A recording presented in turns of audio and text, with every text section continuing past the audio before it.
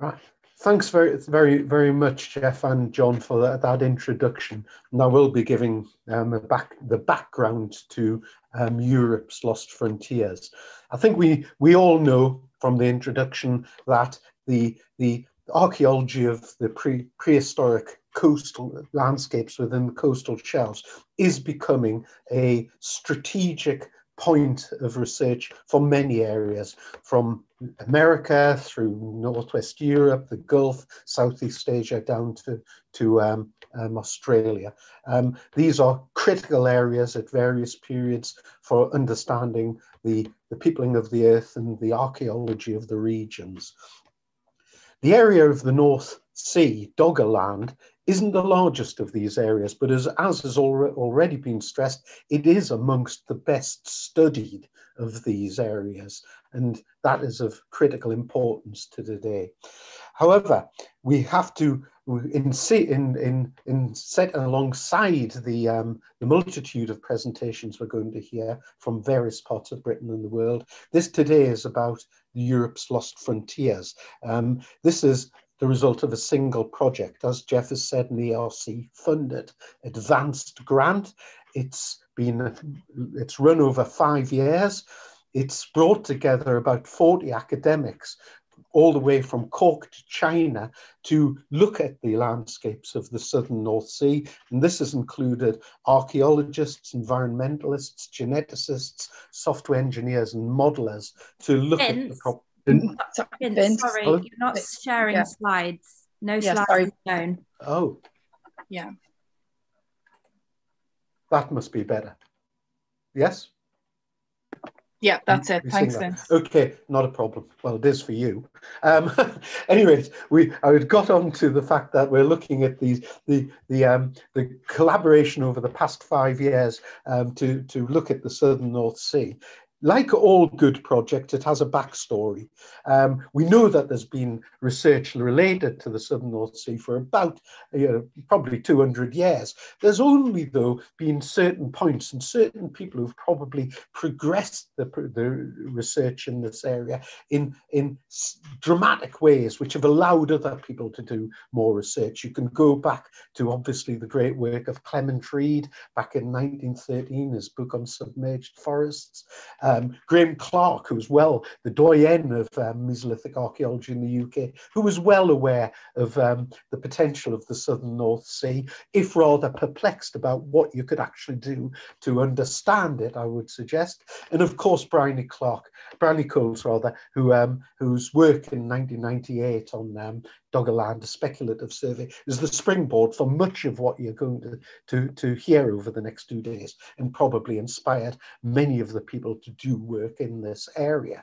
The last 20 years, though, has seen champions of research on prehistoric inundated landscapes. Jeff, Nick Fleming, the networks they've created have been critical to how we've brought together a community to work in a much larger sense. It's probably worth remembering, though, what archaeology actually constituted 20 years ago. If the whole area wasn't discounted as a land bridge between Britain and Europe, it was essentially a series of maps with almost no information in it, which would, from the archaeological sense at any rate, reconstructions that relied on inherently irrelevant bathymetry, which generally didn't reflect the land surfaces we were looking at, and a whole series of artifacts which were generally trawled, chance finds, of relatively little archaeological significance, although we're getting more and more out of this data, I should say. But even the iconic Lamananoa Point, highlighted by Clark, falls into this gap, and in fact, its history has been revised in recent years. The onset of Lost Frontiers, though, has to go back to the North Sea paleolandscapes, as Jeff has said, because much of what happened there has formed or guided the work that was done within Lost Frontiers. And it was largely a product of a series of chance encounters, actually starting with the initiation of a PhD by Simon Fitch, looking at the use of 3D seismic data from oil and gas to look at these blank maps that we had in the North Sea. That was facilitated by Ken Thompson, a basin geomorphologist who worked in the project and sadly died in 2007, who introduced us to the industry. PGS provided, through their good officers, initially 6,000 square kilometres of seismic data to see if we could actually find anything. I don't believe they were holding their breath at the time. However, the results were such that within a relatively short time, his English Heritage, through the aggregates levy, remember that, provided funding for to look at about 24,000 square kilometres of seismic data on the basis of this earlier work. And that provided the Mapping Doggerland book and the basis for all our future work following that. It is worth, however, remembering something about the problems and technical issues there. We were relatively well supported in IT terms, but actually, if you look at it, the core storage for analysing 24,000 kilometres was 5 terabytes, which would clearly not support any of the massive data sets we're looking at today. But this, to a certain extent, reflected the limitations of what we were doing. We were looking at relatively coarse data. It provided good overviews of specific types of features. We were also only looking at the top half second of the seismic columns. That's essentially the Mesolithic. Now, we knew that there were earlier landscapes beneath that, which we could see. But for commercial reasons, we weren't actually allowed to look at that at the time. Now, that wasn't in the end necessarily a bad thing, because we probably couldn't have used the exponential data that would have arrived if we'd attempted to do so. The other point was how we looked at the data. The information was very good at allowing us to volume render river channels, estuaries, lakes, features of that sort, which were important because we felt that was where we would find the environmental sediments that would allow us to take major steps forward as we went forward. But it also meant we were only looking at particular parts of this landscape, even though we hadn't seen them before. It also told us something else that was important. When we had these maps of landscapes we presumed, or features we presumed were early Holocene, they almost had no relationship to the existing sedimentary archive. Virtually none of the cores that existed within the area we were studying were of relevance to our own work directly. It was clear if we wanted plants, if we wanted animals, if we wanted ultimately people, we were going to have to do work which was directed for archaeological purposes. We did expand the areas that we were looking at with the American funding from NOAA and help from the Dutch Geological Service. We expanded the area within the southern North Sea into the eastern sectors.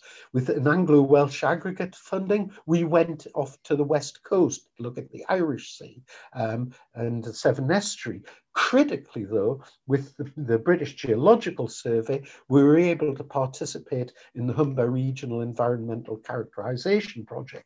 That allowed us to ground truth some of the features we are seeing. You have to understand that a decade ago, or slightly more than a decade ago, some people at least didn't believe we were looking at early Holocene features. So being able to actually ground truth this was critical for the future development within the North Sea. And the Humber Rec allowed that.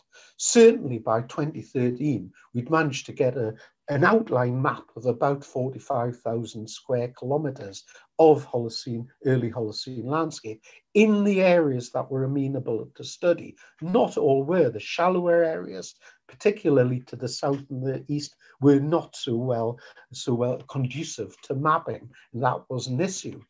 Now, this slide is, I think, quite important. It is 11 years old. This was what we were thinking in around 2010. Ben Geary's most favorite quote, all models are wrong, some models are useful there. We realized that we weren't looking for post holes. We realized we wanted to explore and populate landscapes, but there were real problems. The scales at which we worked, the resolutions at which we worked, weren't actually conducive to looking at the archaeological behavior as such. The temporal and distribution of mappable units was also a problem. We produced a lot of features. We had dates for virtually none of them, and that was a problem. Also, we had hints of the geological complexity of the data that was within the data, but we couldn't resolve an awful lot of that. Put that together with the fact that we were actually looking at small areas of landscape because of the nature of the 3D seismic surveys themselves. That meant we knew that we couldn't move forward to the level of archaeological consideration that we wanted to. We needed to do more complex work. And that's when Europe's Lost Frontiers came in. Now, it took 3 years of planning to get this project. However, we thought, a very simple and elegant plan. We were going to do near total mapping of the early Holocene landscapes. We'd have a program of targeted coring down river valleys so we could look at the inundation process chronologically and get the sediments that we knew must be there to give us an insight into the environment of the landscapes we were looking at, to go beyond just a bare topographic map. All of this, we hope, would run alongside a computer simulation which would allow us to look at the dynamic environments and explore it in a 3 and 4 dimensional manner. We got our study areas, much of which again actually correlated with the areas we've been looking at within the North Sea Paleolandscape projects, with a nod towards the north, to what we thought at the time was northern Doggerland. This has changed, as you will see, particularly in the lecture by Simon Fitch following this. But of course, the moment you start a project, the first casualty is your plan, that lovely, elegant, simple plan that we had. And part of the problem was Brexit. We immediately had problems in licensing. We weren't allowed to do the numbers of cores that we expected, and we had to revise what we were doing. However, that allowed us to change some of the plans that we'd had. And from moving from the 2 river valleys that we'd intended to look at on the Dogger Bank and coming out of the Wash, a very large river valley going east-west, we also moved towards a smaller valley slightly to the south, which gave us a good access to the whole of the course of this particular valley down to an estuary. And that proved to be a very significant change, as you will see in the papers that follow this. We also went out off the west coast. We weren't going to be stuck in just the North Sea. Working with our Irish colleagues, IT Sligo, the Marine Institute, we had access to the Celtic Voyager to work in the Cardigan Bay in the Irish Sea. The weather for this was awful. It meant that we couldn't collect data in the Irish Sea. And for a while, I thought we were going to lose James Bunsell as well. He suffered terribly during that voyage. But we did collect work in Cardigan Bay, and this will be looked at by Rachel Harding later today. We also critically began a collaborative work with our Belgian and Dutch colleagues. And this was important because it also gave us access to research vessels to allow an iterative process of development. We were particularly interested in the Brown Bank, an area where there's a concentration of Mesolithic artifacts, which we thought we could link to surfaces which might be eroding out. It also allowed us to look at the Southern River estuary in detail, because we felt at least that there would be exposed surfaces there which might expose actually archaeological artifacts that we could make perhaps even prospect for, as will be reported again later. We produced essentially about 109 cores across all these areas. Some of these are duplicates, some of them actually weren't very useful, but nonetheless. The important thing about this, though, is this iterative process was only successful because we had access to research vessels provided through European partnerships. We had the ability to do this through UK means. It would have been impossible. We have almost no access to the level of resource we require. And as we go forward, this is something that is going to have to change within the UK. When it came to the results, well, as you will see today, we produced, I think, insights into methodologies for specific technologies and areas of research. We've produced specific case studies related to these. In some areas, we've been able to aggregate this data to produce significant outputs down to individual events. The work we did on the Storega, in particular, demonstrates the capacity to bring this work together. It's also, of course, shown some of the problems. The area is complex. It's much more complex than we actually we anticipated, but now we're starting to see it. This is a fractally complex area, and bringing this data together has been a problem, and sometimes it's contradictory, as you'll see, but that's part of the challenges of working here. The other point, I'm afraid, has been COVID. We are a year behind where we expected to be. We had expected to come with monographs in hand. That is not the case. We'll be running to November, but now you will be able to see where we are, how the results of much of the work, and the overall significance of what we're doing. And with that, and under the beady eye of Jeff, I will now stop and hand over to the people who did the work. Thank you very much. Thank you, Vince, for that introduction. There is actually one question that's popped up in the chat box from Bob Bewley.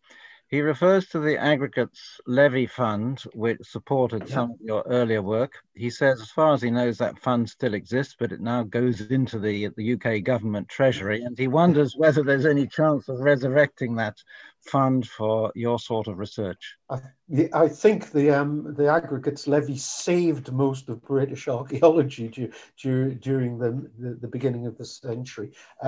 If that were possible to free up some of this, it would be critical. It really spurred research in these areas, and we have to make the case to the British government. I don't think I can emphasize too much that this area around the whole of the UK is under-resourced. We can't keep relying on other people to keep our research going.